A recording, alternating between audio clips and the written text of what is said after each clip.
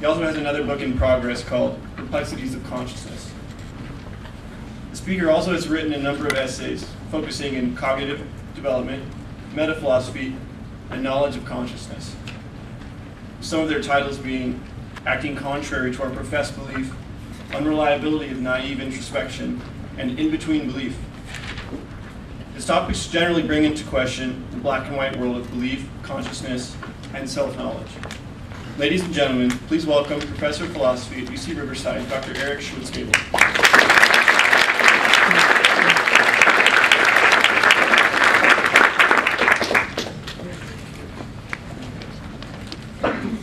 Let's see. Sometimes I wander around a little bit. I've got a PowerPoint. You might not be able to see it. It probably doesn't matter very much. You've got the handout. Let's see. Can you hear me if I wander like this? Okay, I guess probably still. All right. Let's see. Is that any use at all, or should I just turn it off? Yeah. Okay. All right. So philosophers tend to be pretty impressed about human self-knowledge. Descartes thought that our knowledge of our own stream of experience was the secure and indubitable foundation upon which to build our knowledge of the rest of the world. Hume, who was capable of being skeptical about almost anything, said that the only existences of which we can be certain are our sensory and imagistic experiences. One of the central aims of Sidney Shoemaker's work on self-knowledge has been to show that certain sorts of error are impossible. Dave Chalmers has likewise attempted to show that for a suitably constrained class of beliefs about one's own consciousness, error is impossible.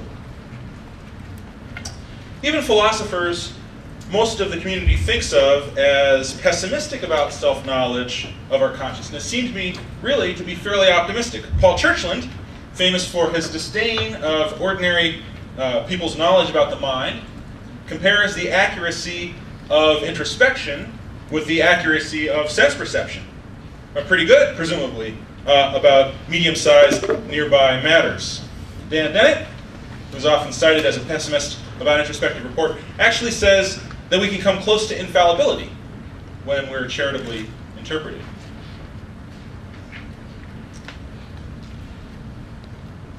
So that's about consciousness. Another domain in which philosophers have tended to be impressed with our self-knowledge is our attitudes, such as our beliefs and desires. This is the kind of thought that has impressed many philosophers as requiring some explaining.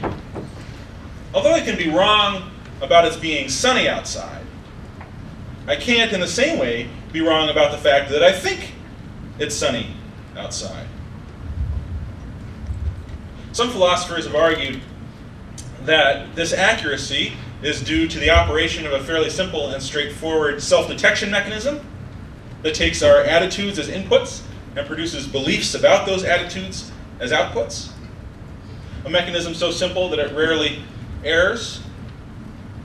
Others have argued that our attitudes, at least some of them, can contain each other in self-fulfilling way so that my thought or belief that I think or believe that it's sunny, in some sense literally contains as a part the thought or belief that it's sunny. Sidney Shoemaker has said things along roughly these lines, although his account is more subtle, and Fred Gretzky also alluded to this sort of view earlier today. From Descartes to the present, the philosophical literature on self-knowledge of consciousness of attitudes, self-knowledge of consciousness and of attitudes, has focused, with a few exceptions, on statements of or attempted explanations of the fact that we know ourselves remarkably well.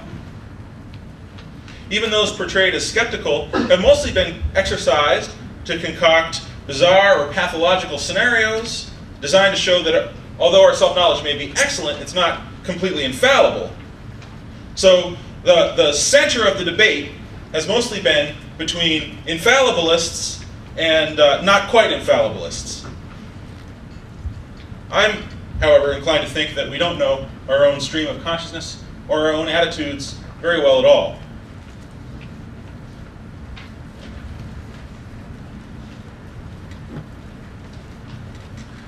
So let's start by thinking about currently ongoing conscious experience. Suppose you're looking directly at a bright red object in good viewing conditions.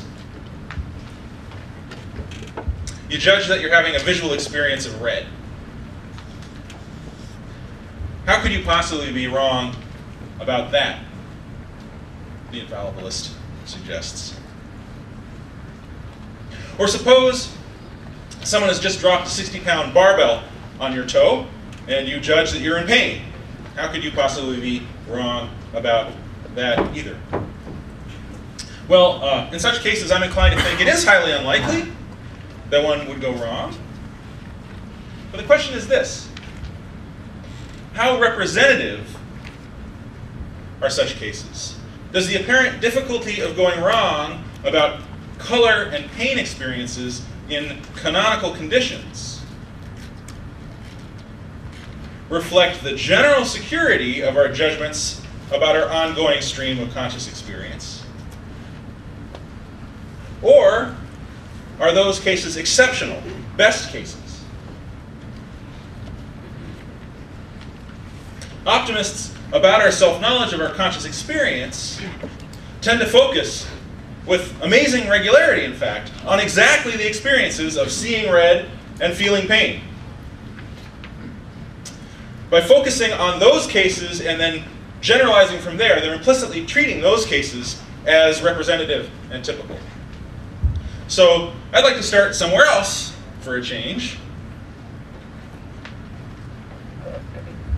So close your eyes and form a visual image. You can feel free to actually do this if you want, but if you're too embarrassed, you don't have to, of course. So imagine, for example, see, I'm closing my eyes, I'm modeling.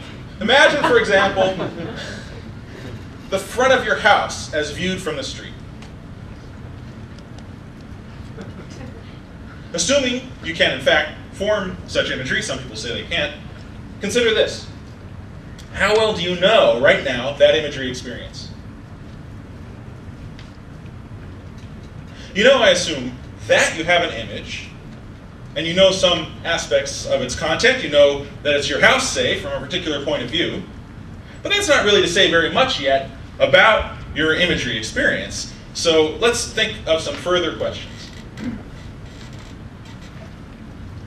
How much of the scene can you vividly visualize at once? Can you keep the image of the chimney vividly in mind at the same time you vividly imagine the front door? Or does the chimney fade as you start to think about the door?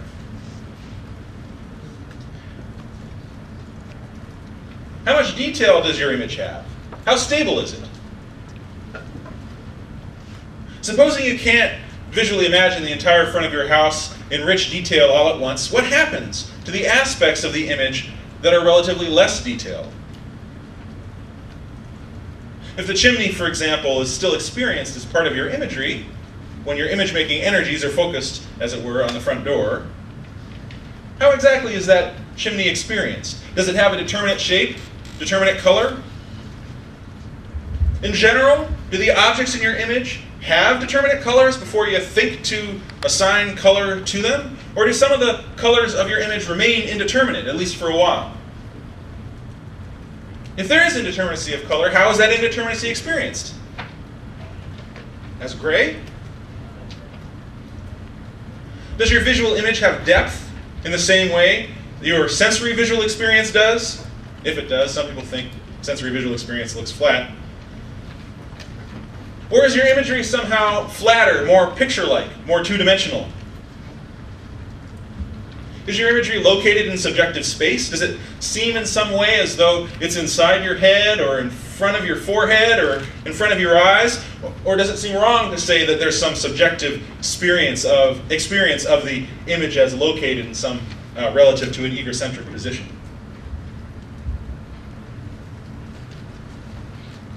How much is your